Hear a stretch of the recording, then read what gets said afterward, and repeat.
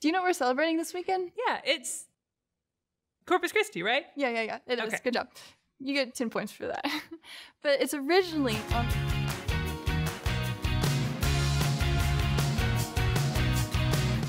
Hi, I'm Melissa, and this is Veronica. Welcome to the Word on the Word. What I was going to say before the music interrupted me is that Corpus Christi is originally on the second Thursday after Pentecost, but the celebration is transferred to the following Sunday, which is this coming weekend. Wait, that's like how the Ascension is celebrated on the Sunday following the actual day. Exactly. Okay. But today we're going to talk about the gospel, which is a story that you may have heard before, the feeding of the 5,000.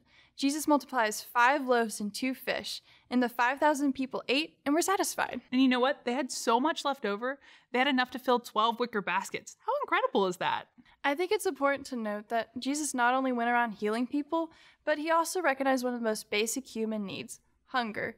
He not only filled people up spiritually, but also physically. And you know, there are several moments in the Bible where Jesus feeds his flock.